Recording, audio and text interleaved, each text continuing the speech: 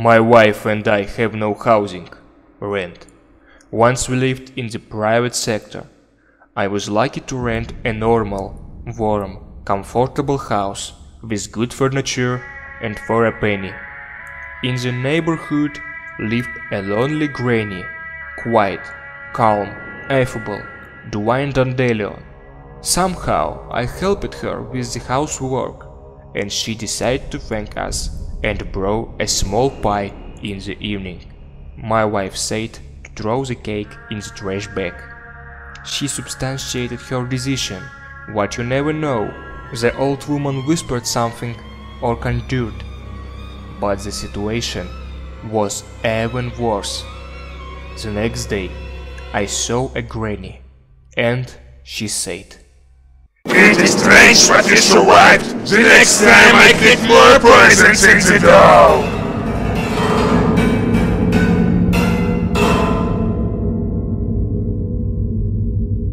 I told everything to my wife. She called the police. Garbage has not yet been taken out. The pie was taken for examination. They began to punch the granny at the base, and she, it turns out, 20 years ago poisoned her husband and son, who was 6 years old.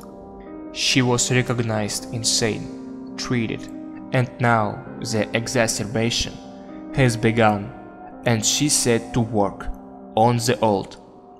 They took her back to Turkey.